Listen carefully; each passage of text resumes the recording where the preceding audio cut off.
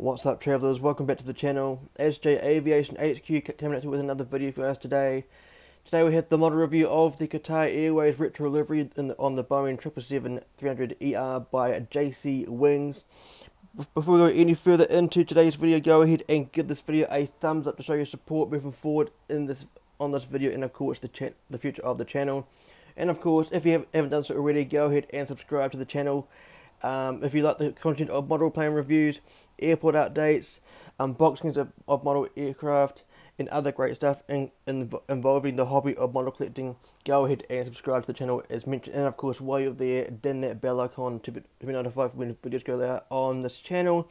I have a great bunch of videos coming up very soon. Just need to film them and get them out for you guys, including the likes of the model review of the ITA Airways A350-900 by Aviation 400. The model review of my newest model, the Air Greenland Airbus A330neo by JC Wings, the American 777 by NG Models, and of course the C5 Galaxy by Gemini 200. Stay tuned for that. I'm so pumped to getting that video out for you guys. I know it has been a while since I last filmed a video for you guys and uploaded it, but I am hoping to start ramping up the filming and the editing and getting videos for you guys out for you guys, that is. So moving forward into today's video, before going ahead and showing you the box you can see in front of you, I'm going to read out some information about Qatar Airways as an airline and a bit of information about this aircraft as an airframe. So founded on November the 22nd, 1993, Qatar Airways is the flag carrier airline of Qatar. Headquartered in the Qatar Airways Tower in Doha, the airline operates to over 150 international destinations across Africa, Asia, Europe, and the Americas. That, of course, includes North and South America. And, of course, Oceania. So, of course, they fly to Australia and, of course, New Zealand as well. All from its main hub at Doha Hamad International Airport. According to planespotters.net, Qatar Airways has an aircraft fleet consisting of 254 aircraft, including 92 of the Boeing 777s. That includes 9 of the Dash 200 LRs, 57 of the Dash 300ERs, and 26 of the 777 freighters, all with an average fleet age of 9.6 years. On October the 30th, 2013, Qatar Airways became the 10th member of the airline alliance called One World. Qatar Airways' CEO Akbar Al-Bakr is a chairman of the One World Alliance. Surprise, surprise. Going into some information about this aircraft now. The aircraft's MSN number or manufacturer serial number is 36010. This aircraft's line number is 731 because this aircraft was the 731st 777 to roll off the production line at Boeing. This aircraft is a Boeing 777-300ER with specifically a 3 Delta Zulu ER, because Delta Zulu is the Boeing customer code for Qatar Airways built aircraft. Of course, Boeing aircraft that have been delivered to Qatar Airways or Qatari Airlines. This aircraft performed its first flight on July the 9th, 2008. This aircraft, as of today, is 15.2 years old. This aircraft wore the test registration of November 5016 Romeo. That's November 5016 Romeo, and was built and produced at Everett Painfield, just north of Seattle. And this airframe is currently active on the network of Qatar Airways. The registration of this aircraft that we're looking at today is Alpha 7 Bravo Alpha Charlie. Of course, Alpha 6 is the prefix code for the United Arab Emirates, my bad. Alpha 7 is for Qatar. As mentioned, this aircraft is a Boeing 777-300ER, of course Delta Zulu ER. This aircraft was delivered to Qatar Airways on August the 29th, 2008, and is currently equipped with 2 General Electric GE90-115 Bravo engines. This aircraft is nicknamed Freya 300ER. I'm not sure if I've pronounced that correctly, but I do apologise if I haven't. And this aircraft is currently in the retro livery, the 25th anniversary retro livery, and was painted into this livery in Toulouse, France, during February of 2022. I did like how this aircraft was painted in Toulouse, a Boeing aircraft being painted in Toulouse. Of course, Toulouse is where Airbus is based in. So let's go ahead and check out this box before going ahead and checking out the model on its own.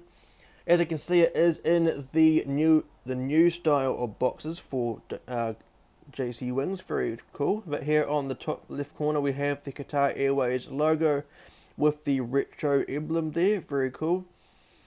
Here we have the 25th anniversary logo there. Very cool, where it says 25 years of excellence.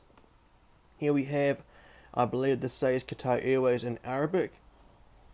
Starting off from the left hand side, we have the Boeing emblem there. Very cool. Here we have, it says JC Wings. Very cool. And of course here we have the Qatar retro emblem there of the Oryx animal there. On the bottom we have, in silver titles, we have the Boeing 777-300ER in the Boeing font. And there we have the 2D rendering of the Qatar Airways 777. Very cool indeed. This 2D rendering is of a 300 variant. I'm not too sure, but the wings look a bit flat there to be the right wingtip, but I could be just being picky there. Here we have where it says the 777 in the Boeing font, and then we have a die-cast model aircraft model in 1:1 to scale. On the bottom panel we have the Qatar Airways retro emblem there and the logo. Die-cast aircraft model 1:1 to scale, 777. Here we have the 777-300ER titles and the barcodes. Of course, this one is for the flaps down configuration. This one that I'm reviewing today is the flaps up configuration. Here we have a bit of the same Qatar Airways retro emblem here, and some more decaling that we've seen before on this box. Very cool. On the top is identical to the bottom panel, and then on this side I would say it's identical to the other side we just saw. Very cool. On the back panel, however, we have some differences here. Here we have the again we have the Qatar retro logo there, 25 years of excellence emblem there, Qatar Airways in Arabic. But here we have where it has the diagrams here, or the diagrams of where it's the side on view, and of course the top view. Very cool. I do like how it has this on it. A nice look of the right wingtips there of the 777 on the top view. On the bottom here we have the specifications of the aircraft.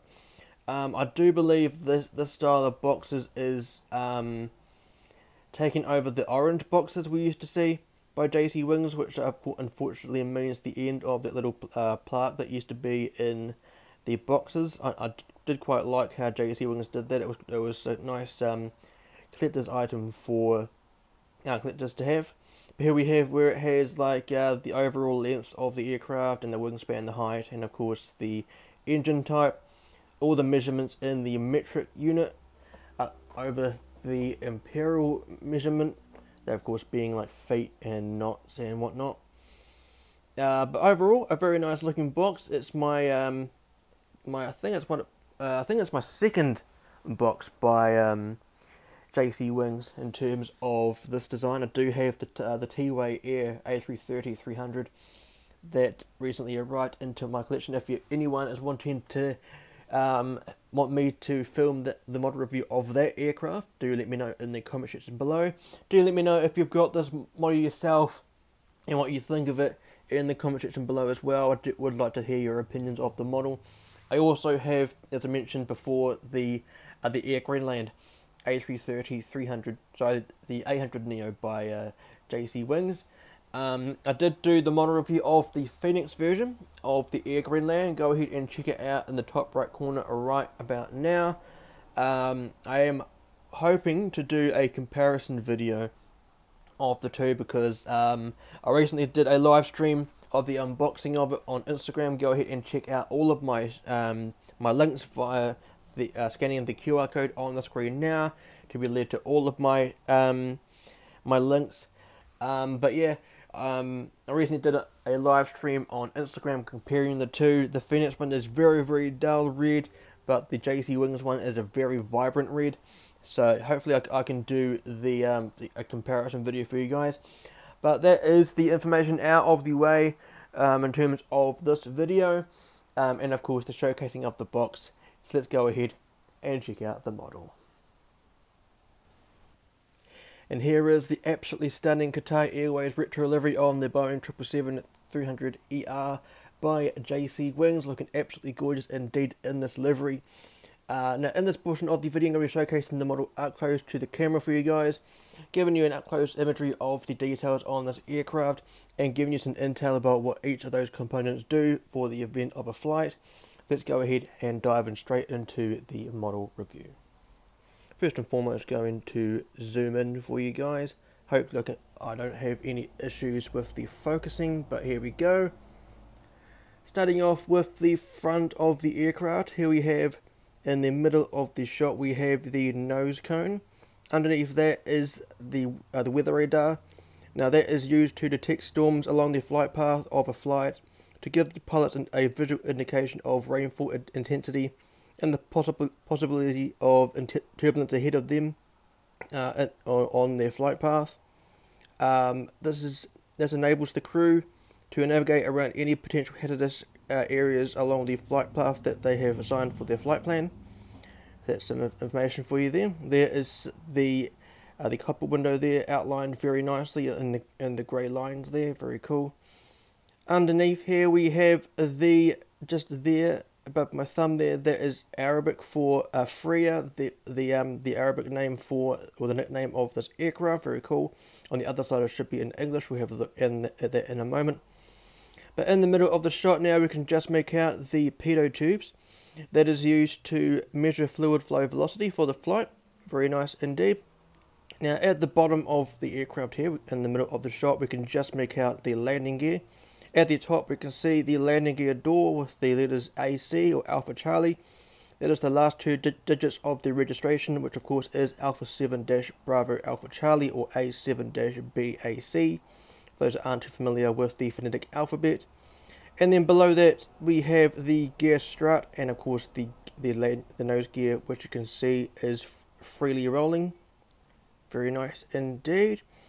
Here we have the L1 boarding door. That is one of the two main boarding doors for the aircraft. Of course, the other one is right here. This is the L2 boarding door. Of course, the letter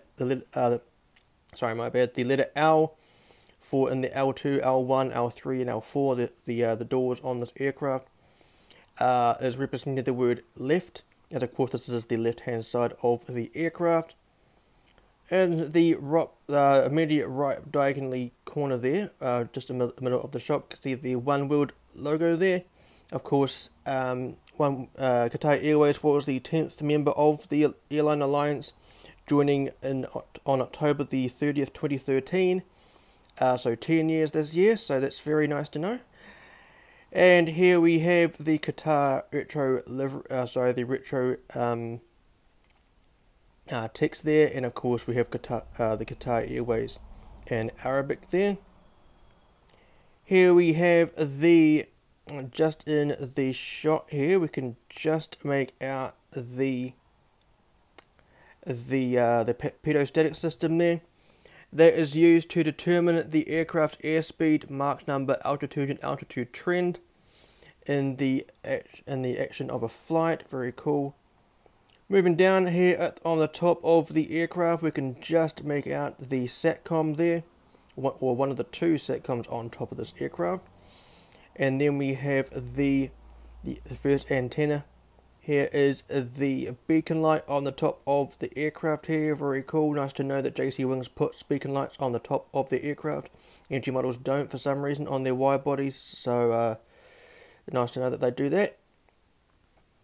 Here we have, in the middle here, we have the landing light or the wing light that is used during the flight below 0 to 10,000 feet, of course, when the aircraft is in the motion of a takeoff or in landing. The pilots are required to put the landing lights on once they enter the 10,000 feet threshold. It's also on when it's on the runway, and of course the strobe lights we will see in a moment are required to be turned on when on the runway, because it is the active runway, right? So very cool. Here we have this side GE90 engine. This of course is engine number 1 with the fan blades there. Very cool indeed. And then moving down, we can see the nicely detailed wing here, looking absolutely fantastic indeed. Here's the rate wingtip, one of my favourite components on the 777 wing in terms of the 300ER and the 200LR, and of course the freighter. Just in the middle of the shot, if I can get them into the shot, just in there. Just trying to focus on it for you guys. Just there we can see the red navigation light. Now the strobe lights aren't on the wing, so it would be to the right hand side, sorry, the left hand side of the navigation light. They are flashing lights, as I mentioned. They are supposed to be turned on once the aircraft is, or any aircraft in the aviation industry enters a live runway. So that's something for you guys to know. And there is the rate wingtip on this wing, looking absolutely fantastic indeed. Now the thing with the 777-300ER is that it has this the emergency exit doors, sorry, the lines on the wing here. That is a good indication of knowing whether it is a 300ER or not when looking at it from a top view like this, because I don't think the 200ERs or the freighters have this sort of markings on the wing. Also the black lines you can see there, I believe that they are sort of borders, so people don't cross over the top of the engine here because of the jet wash that will go over it. Of course, the vortex that would go over the engines in the flight, but I don't know why anyone would be on the wing during the event of a flight. So that's very cool. Underneath here we have the landing gear. As you can see, they do roll. If I can just focus on it for you guys. Here you go. As you can see, they do tilt and they do roll. Very cool. Quite unsure about why NG Models hasn't released this model yet. They have released a lot of Qatar Airways aircraft in the past. They haven't released this one yet, which is the reason why I got the JC Wings version. Here we have on the side of the engine here, we can just make out the 25th anniversary markings there, as seen on the box earlier in the video. 25 years of excellence, very cool. The GE90 115 Bravo engine, the second largest jet engine in the world, second only to the GE9X on the 777X family now. Here we have the L4 door on this aircraft, more used in the event of emergency nowadays, or in general, when on the ground or in water, a slide will come out and the people would evacuate on that slide. On the top of the fuselage here we can see the SATCOM, or the Wi-Fi dome that is used to provide the IFE on board the engine. Of course, IFE standing for in-flight entertainment, and the screens behind each of these seats. Very cool indeed. Here we have, I believe, where a antenna would be, but there's an antenna there. Here is the registration, Alpha 7-Bravo Alpha Charlie, and the Qatari flag next to it. Here is an antenna below on the bottom of the fuselage here, and here is the L5 door there. it could be used for boarding the aircraft via the apron of an airport, or even disembarking onto the apron to be loaded onto buses and then transported to the airport's terminal. And then looking at the tail fin here, looking absolutely elegant indeed with this logo on it. I must say I do quite like this retro livery on the 777. Does suit it quite a lot. I wonder if Qatar Airways would put this livery on a 787, one of their 787-9s or something, or even an A350. That would look quite cool. But anyway, here is the tail fin in the burgundy background here, and the retro Oryx logo there, looking fantastic indeed. In the middle of the shot here, we can see the tail lights there. They are used to light up the tail fin during night operations to give a visual indication to the ATC about who the airline is, and to help out the pilots around the vicinity of an airfield. So that's pretty cool there, and of course to provide a marketing tool to anyone within or around an airport, to maybe give them the idea to maybe fly the airline, or on an aircraft of the airline. That's quite cool to know. And there's also one on the other side there in the middle of the shot there. And here is the APU, otherwise known as the auxiliary power unit for the Boeing 777. The 777 is quite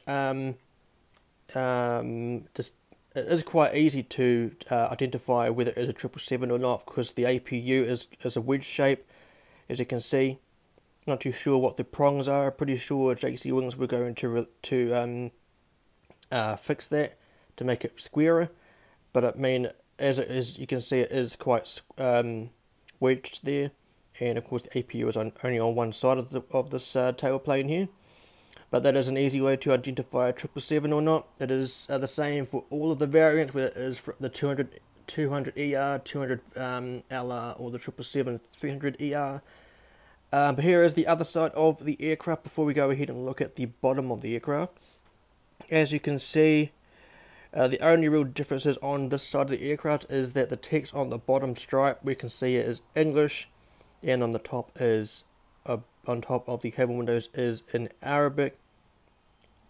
Here is the forward baggage compartment here, and at the back we could see there we have the rear baggage compartment and another one just beside that.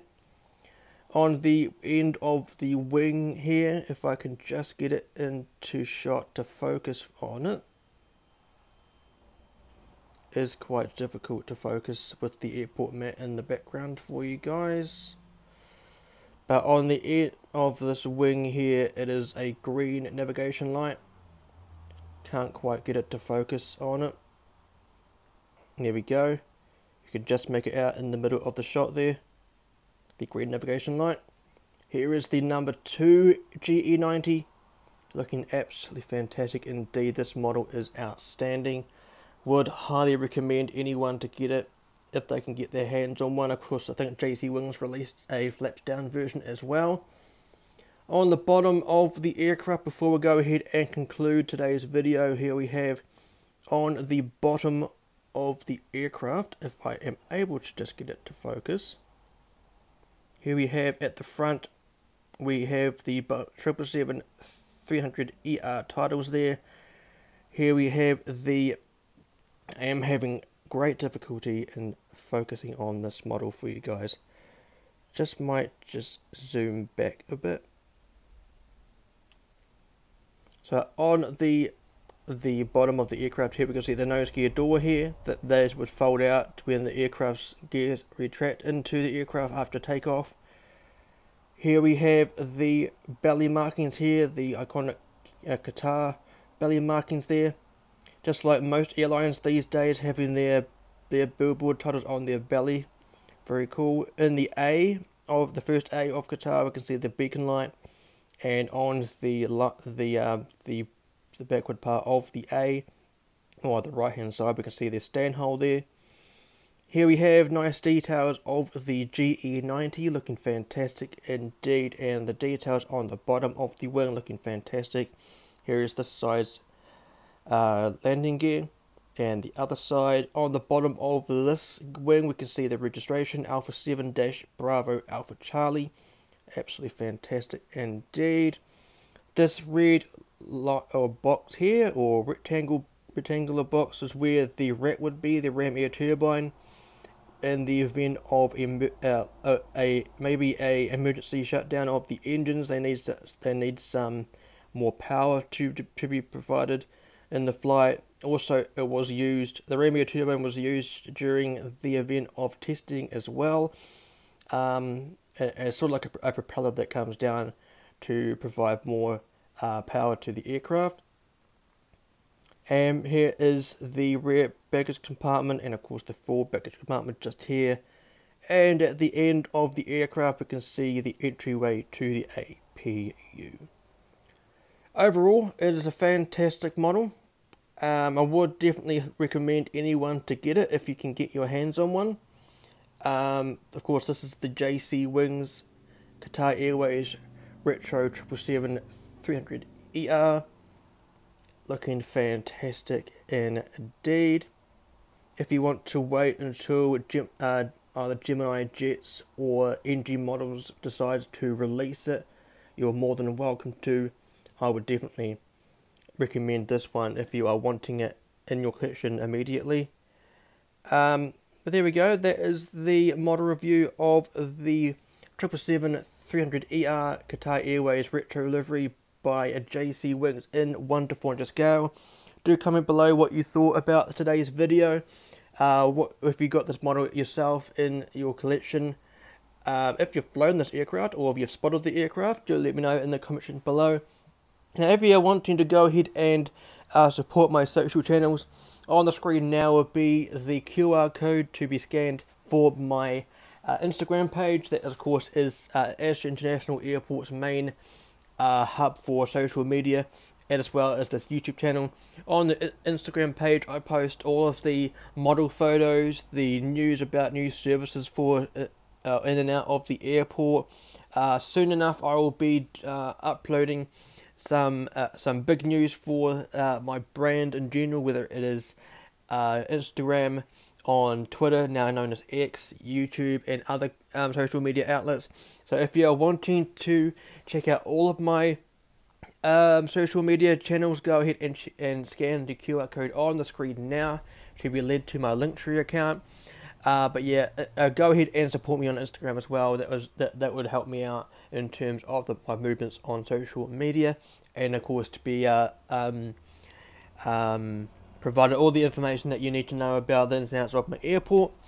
Coming soon to this YouTube channel will be the model review of the American Airlines 777 by NG Models, the ITA Airways A350-900 by Aviation 400, and of course the Gemini Jets 200 C5M Super Galaxy. Model review of that one will be coming out very, very soon. And of course the airport update, you may have seen some models around the airport in this video. They will be in the airport update coming very, very soon to this channel. So stay tuned for the content coming up very, very soon, guys. Go ahead and subscribe to this channel if you haven't done so already. Give this video a thumbs up to help me moving forward on this channel as well. And of course, go ahead and ding that bell icon to be notified when videos go live on this channel in the future.